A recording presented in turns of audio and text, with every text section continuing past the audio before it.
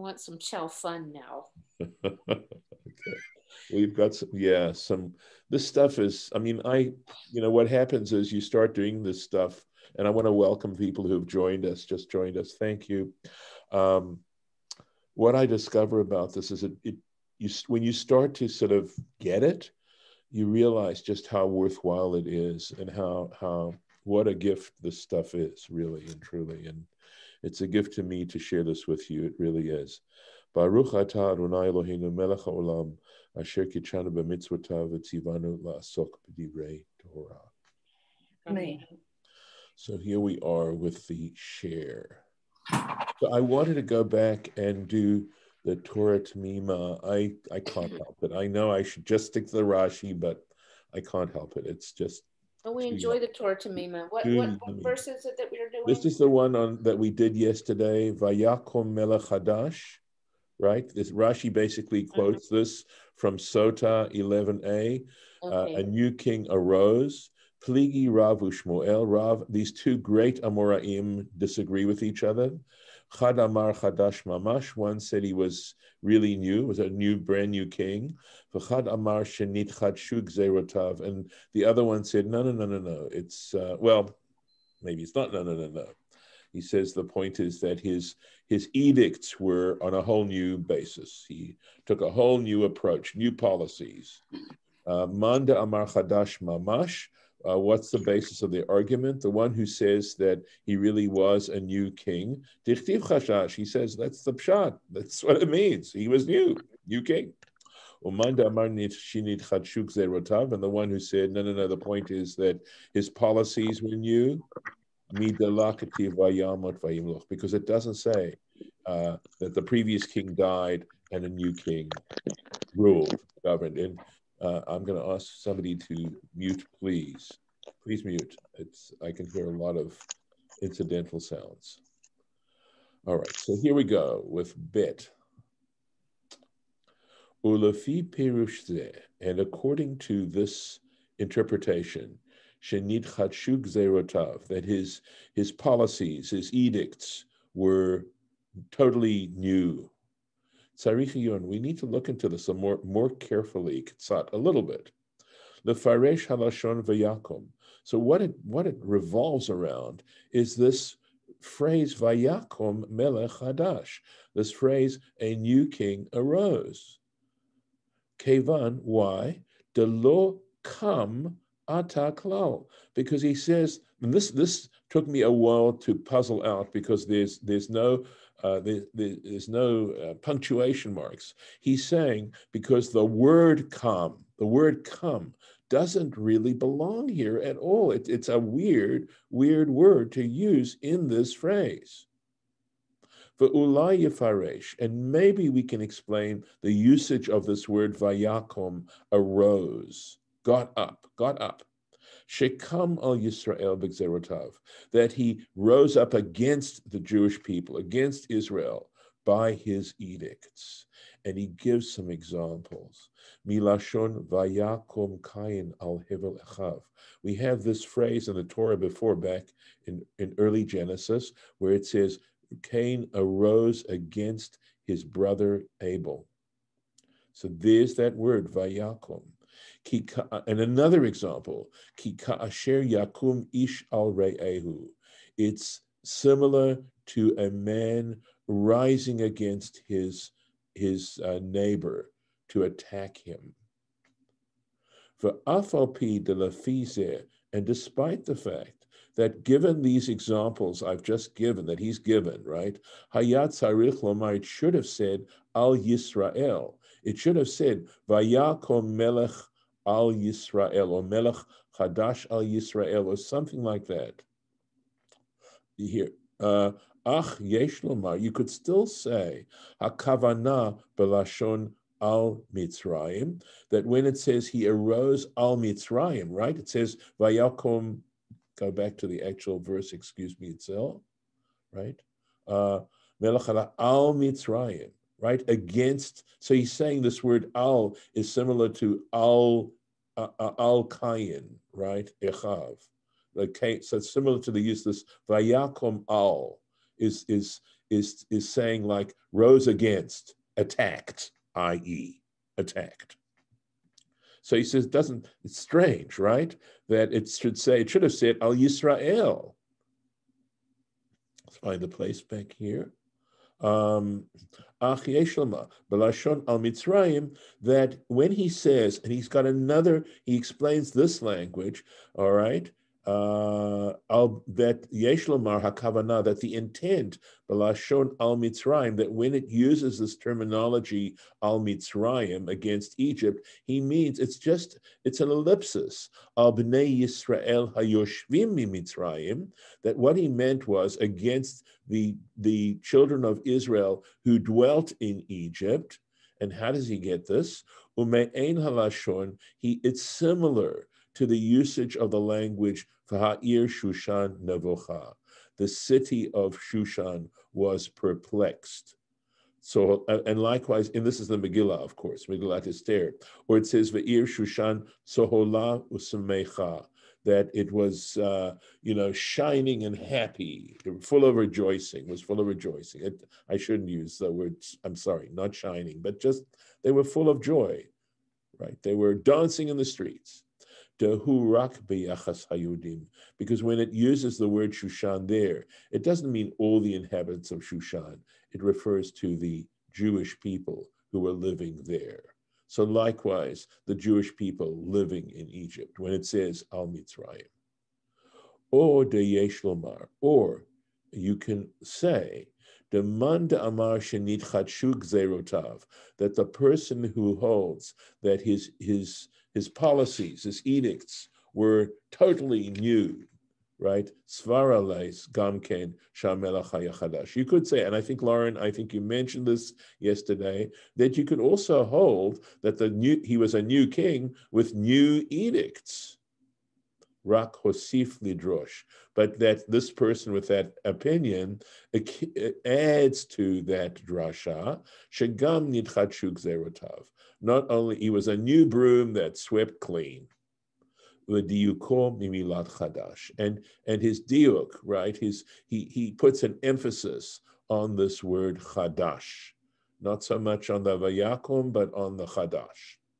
Ya'an deshem chadash yunach al pirov, because in general, and why? So he's fussing over this word chadash, because the word that using this noun chadash, yunach al pirov, that usually it's used in connection with, for the most part, lemelech chadash mi mishpacha chadasha, that if it's going to say new, then it means a king from a whole new dynasty, from a whole new different family. Mishel hamelech hakodim, from the previous king. In other words, because however, there was nothing to suggest this originally. Malka mishpachat paro. Me'ik. So let me make sure I can read the syntax here. Right. Hacha. Me'ikara malka mishpachat paro. Originally, the family of Pharaoh was ruling. V'ata mishpachat paro, because it suggests that now it's also the dynasty of Pharaoh. There's no suggestion of a new dynasty. V'im kain, and if that's the case, in other words, there's no suggestion when it says melech hadash that a whole new dynasty was ruling, because it was the Paro dynasty. V'im kain hava leilomar, and if it were the case that it meant a whole new dynasty, which is appropriate for the word chadash, vayakum melech acher. So if it's not a new dynasty, it should have written a different king, another king. Instead of vayakom melech hadash, it should have said vayakom melech acher.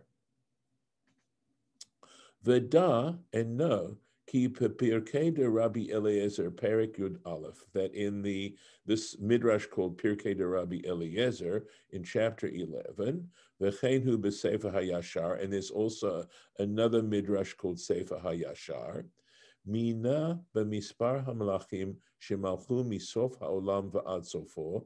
They count out, they spell out the number of kings, okay, who ruled from one end of the world to the other end of the world.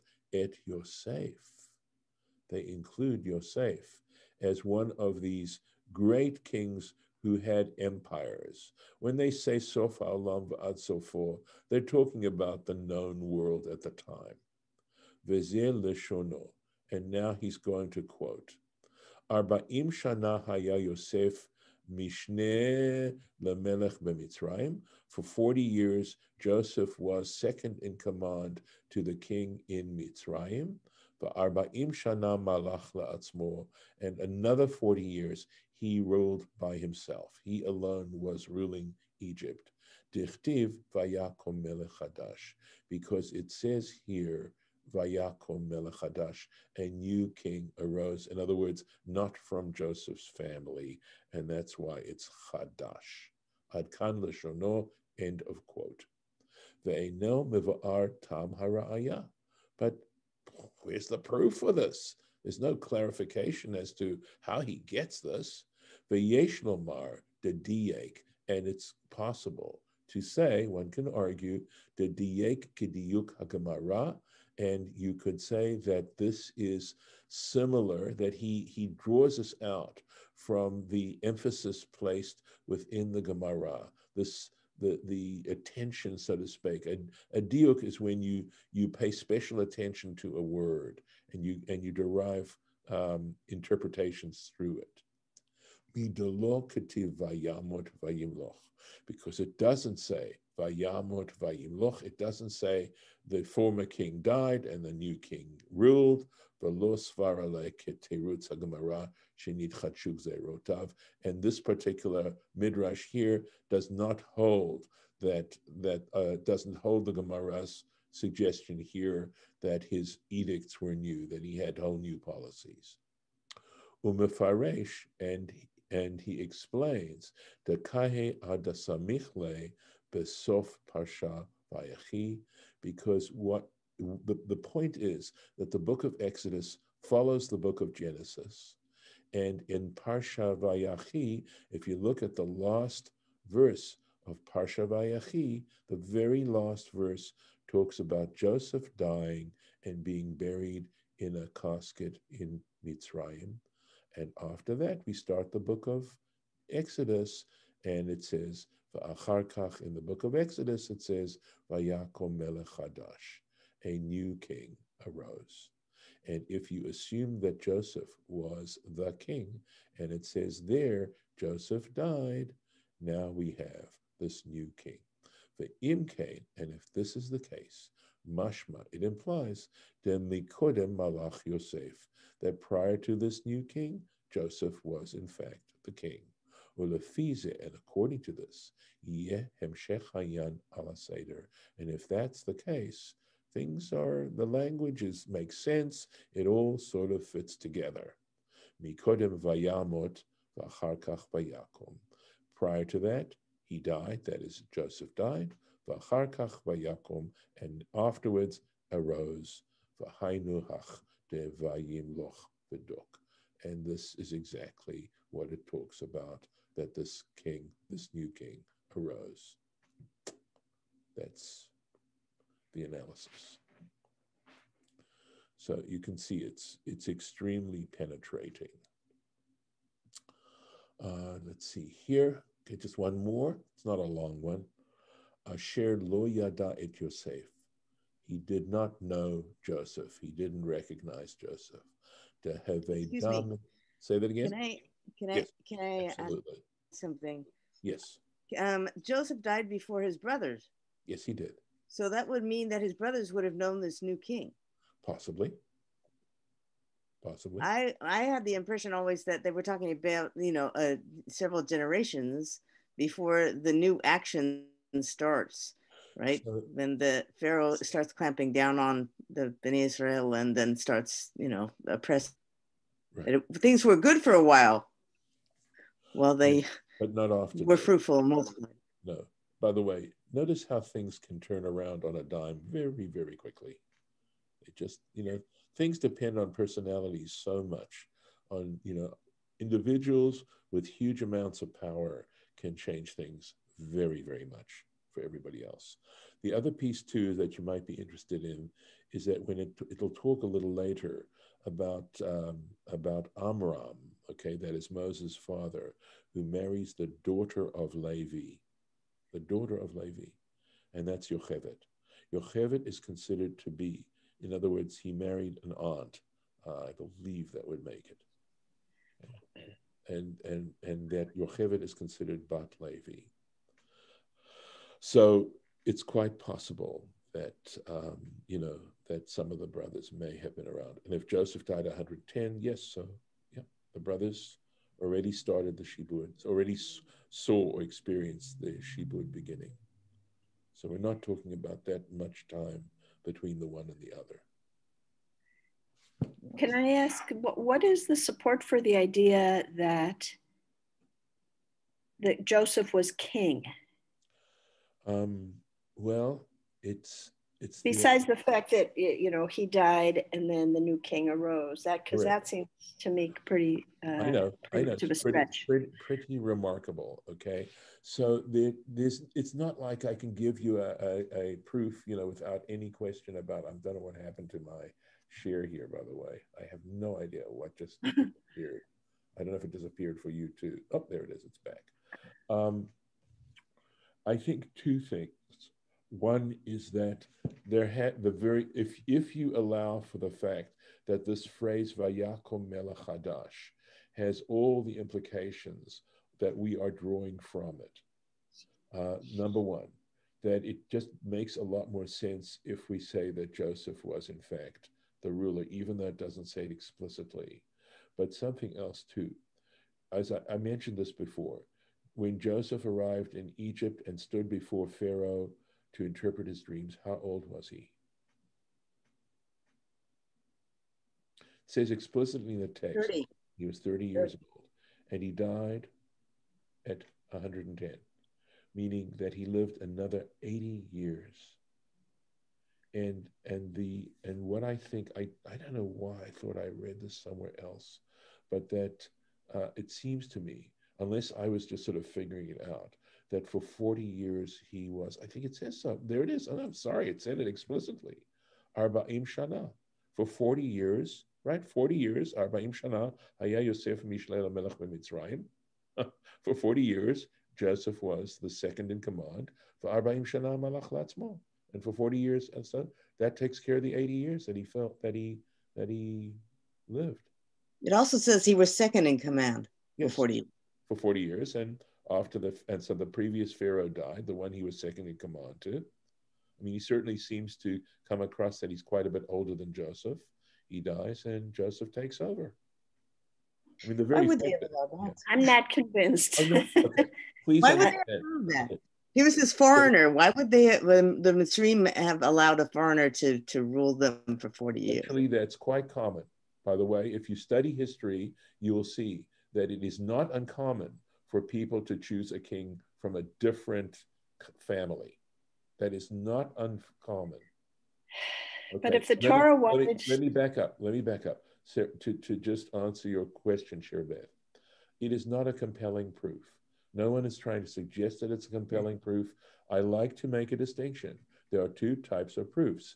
There are good proofs or good suggestive proofs, and there are compelling proofs. This is not a compelling proof, but it does allow things to fit together and make a little bit more sense. The assumption is that we're having some issues with this phrase, Vayakom Melech Hadash. If you don't have any problems with it, if you don't sense the tension within those words and the fact that they are problematic, okay, in their syntax, this will not convince you of anything. But if you feel that we need to search for something to make sense, that'll make the maximum sense out of this. And the truth is, that's the basis of many hypotheses. In other words, what you do is you have a conundrum and you try to think of what makes the most sense. And very, very often, what makes the most sense, I don't know if we'd say it's an Occam's razor approach as well, okay, turns out to be the truth. you know. The example I love to give is that I believe that there's a mountain range between the Kamchatka Peninsula and the in the Bering Strait, if I have my geography correct. And this was a theory; it was a hypothesis, because according to the person who was the geographer or the geologist who was studying this stuff, it just made sense. And then they checked it out, and it was true. There is. So, I don't think your one's belief in Judaism isn't going to crumble if you don't buy this particular theory. No, It's just no. In my case, I would just say that Vayakom Melech Hadash al Mitzrayim doesn't necessarily imply the exact same thing as Vayakom Kaina al Hevel Achiv.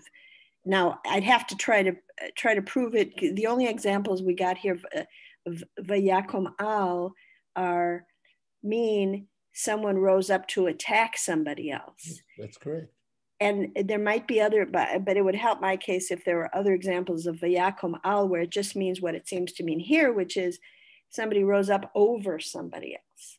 Okay, so you'll have to find them. I mean, you can go to a concordance and take a look and see what else of under Vayakom, and see what other examples there are. I don't feel that Baruch Halevi Epstein is saying this is a compelling evidence. He's saying there is supportive evidence for this particular position. I think what he is doing is he's entertaining, and in both senses of that word, an alternative understanding and a deeper understanding of the language of the Torah here. Does Pirkei de Rabbi Eliezer tend to say kind of wild and crazy things? I don't know. I haven't studied enough Pirkei de Rabbi Eliezer. I just think it's sort of an interesting midrash. I may be going out way too much on a limb to say that it's, gosh, it's if you know how, for example, the Zohar tends to interpret stuff, it's sort of somewhere beyond. When I started looking at the Zohar seriously for the first time, I realized that it was simply a midrash. I mean, to say simply is a wrong word to use, but the point is, it's basically midrash, but it's taking the midrashic method, into a much deeper ocean, and likewise, it seems to me that Pirkei de Rabbi Eliezer, from the little bit that I've read of it, tends to take things that are in Midrash Rabbah or the Tanchuma or stuff like that into sort of deeper territory. It all, if you haven't heard me share this before, this is all predicated on which I think you will totally understand, a deep love of the text. You may have heard me say this before, that if you remember being in love and getting a letter from the person you loved, you don't just read it once. You try to milk it for all the implications that it can have. And this is a people that is in love with the text. These are love letters from God. The Torah is a love letter from God. That's what it is. A love letter from the divine. The book is on Sefaria, the Pirkei de Rabbi Eliezer. Yes, in fact, I think it's even in a PDF format, even just, I think it was translated some time ago. It is, but on Sefaria, you can jump to any chapter out of like 46 or something. And right. Oh, wow. It's all like midrash and agadic stuff. Yes. Well, whoever supports that take on this would have to explain why the Torah doesn't tell us and Joseph became king of Egypt, because that's a kind of a big thing to leave out. Well, it could imply it in some of Joseph's policies towards the end, which are puzzling in the Torah itself, as to what he did with the land and how although he said he did it for Pharaoh. Okay, but that's sort of a very troubling, somewhat of a troubling passage when they run out of food and he basically enslaves them. Enslaves, yeah. So again, these are things to puzzle over. And sometimes we'll find out later. Why doesn't the Torah explicit about it? I think that's a fairly straightforward question. I think there's lots that the Torah isn't explicit on, but some of the stuff that one can mine out of it are a little easier to see what's being said here. I think if the Torah was so explicit, it wouldn't be as interesting. I think, why do people do crossword puzzles? Why do people do Sudokus? Why do people do jigsaw puzzles? Because that's the way we're created. Not necessarily everybody, but it's a fairly human activity to try to solve mysteries and to solve puzzles. That in some ways it's, part of what makes life worth living. So, all right, let's see. We are running out of time. I guess I need to do I wanted to do this next one. Asher lo yada et Yosef, who did not know Joseph, deheve dami kamanda lo yada leklal. He acted as if he didn't know him at all, didn't know who this person was. Sort of also has some modern rings to it. Okay, so here we go. The Torah Temimah. Sheshachach kol hatovot she'asa Yosef leMitzrayim. He forgot all the good things that Joseph did for Egypt. I mean, basically, he helped them survive. Udrasha zo tisov lamanda amar. And this particular drash makes more sense. It sort of goes along with the opinion that says Melech Hadash shenidchatshu gzeirotav. That when it says Melech Hadash, it refers to the fact that he had whole brand new policies, as is explained in the previous drush. Upashut demidayek halashon, and it's clear, it's straightforward, that he is, again, making a diuk. He's focusing on the language, v'hanyan, and the issue, asher lo yada, who did not know. The imka'e al ha'eder hakara bifnim, because if it was really talking about forgetting, in other words, the point of this drash is that he knew about Joseph. He was aware of it. He just acted as if it wasn't there. That's it. So why? Havalele, because if it meant he really forgot Joseph, he really didn't know Joseph, he should have said Asher lo hikir. He didn't recognize him. He didn't know who he was. V'im lefaresh lo yada klal me'inyan Yosef ugdulato. And if this phrase was coming to tell us that he didn't know anything about Joseph and his greatness, ze lo yitachen, it's not possible. And I think this is something Lauren said yesterday. Doesn't make any sense. Shelo yada mima'ora gdola v'nichbeda zo, that he wouldn't have known of this amazing and important event that took place, the Korot HaMedina, in the chronicles of the land. Ela al korchacha, but you have to say, it's a ar fortiori, she'asa atzmo kalo yada ukemavoar, that he acted, he is acting. He wasn't really there. He was acting as if he didn't recognize him. He didn't know Kemavoar, and as has been explained. So I think this is a good place. I'm going to stop the share here. And possibly, yes, another possibility of what it could mean that he didn't know Joseph is that he knew once Joseph took power, but he wasn't really privy on the inside information of the things that the relationship that Joseph had with the Pharaoh and the dreams and everything that led to his taking power. That he knew Joseph because everybody knew Joseph once he was in charge, but not everybody knew why Joseph was in charge. Okay, that's a possibility. I would say, though, that it seems to me that the whole way in which Joseph came to power would be one of great interest. And I mean, when you read about stuff, it never seems as significant as when you're living through stuff. But when you consider the degree of this famine that it had on the land of Egypt and the effects it might have had Joseph not stepped in and planned the policies. I think I've mentioned this before, just a few years ago, I came across some stuff about the French Revolution, and it was written by, can't think of the person's name, on the history of the French Revolution. And lo and behold, I had no idea about this, and many of you may have known this, but when I was studying the French Revolution in high school, they never mentioned it that I recollect, because I'm pretty sure I would have known it. But what really got, what I heard about was basically it was the bourgeoisie, and because they were somewhat impounded as opposed to the third estate, I think they called it. I'm not sure. Yeah. They wanted to assume more power, something like that. I'm oversimplifying. But what really, really, really tore at the fabric of French, and by the way, they liked the king.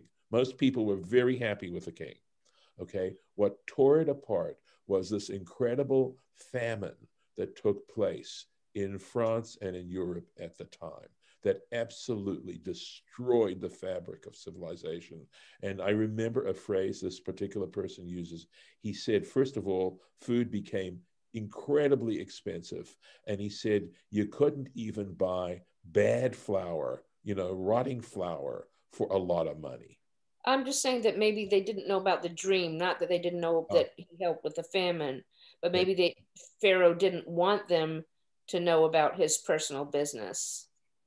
I think that might be putting some Western values on this. I don't know. I think it's a pretty fabulous story. That's why it's lasted this long. But maybe that's it's not like that's, I'm not suggesting for 1 second that that's, untenable. I'm just saying, you sort of have to weigh this. But it is, look, I think you're trying to come up with a plausible explanation for what was going on. Let me put it this way. Lack of appreciation is like right out there. And we forget so quickly.